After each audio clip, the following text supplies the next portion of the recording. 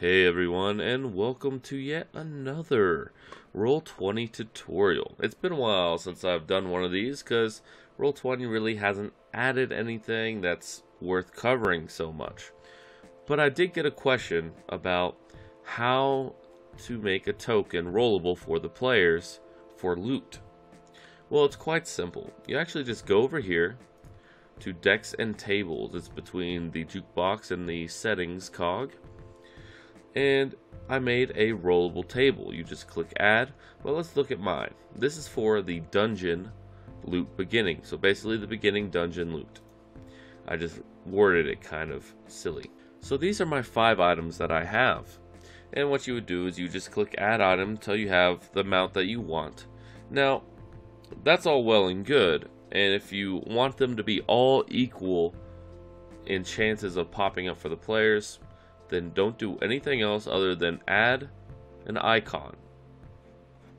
Actually, you don't even have to do that as long as you just name it, because if you don't have an icon, a little thing will pop up saying Scroll of Sacred Flame was the result. But anyways, if you want something to be more rare than, let's say, gold, there's this weight option right here. Basically what this is a percentage out of 100, and it's going to say that every 10 times out of 100 statistically the scroll Sacred Flame will pop up, and this saying gold will pop up 25 times out of 100. My potion of healing will pop up at least half of the time,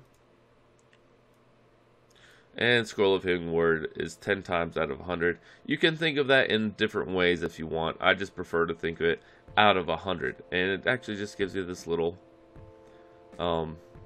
dialogue here. That's a percentage basically.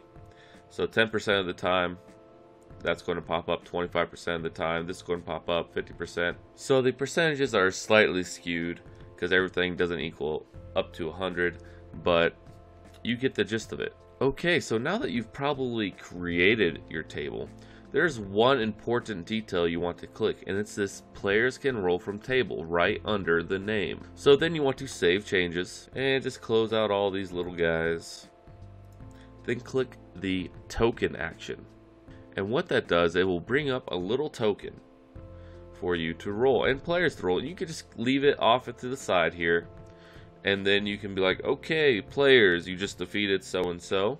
Now please click and roll on the loot, each one of you. And so each one can go over here, multi-sided, and click random side. Rolling token, it shows me I got a greater potion of healing. And then the next guy can go right-click on it, multi-click, random side, gold. He got some gold. Good for him. This guy got a fire scroll or something like that. Well, now that I've rolled a few times, you can see the results. Now, gold's shown up twice. The healing potions have shown up twice. But the scrolls and the greater healing potions have shown up a lot more. So if we were to have a table with 10 items instead of just 5, then perhaps we could have more variety or more consistency with the rolls. Alright everyone, that wraps up this tutorial on rollable tables. Hope that answered any questions that you may have had, or if you didn't even know what a rollable table was, you now know and you can incorporate it into your sessions. Alright everyone, take care, and please let me know if you want me to do any more tutorials on Roll20. It's been a while, and some of them are a little bit outdated, so just leave a comment below.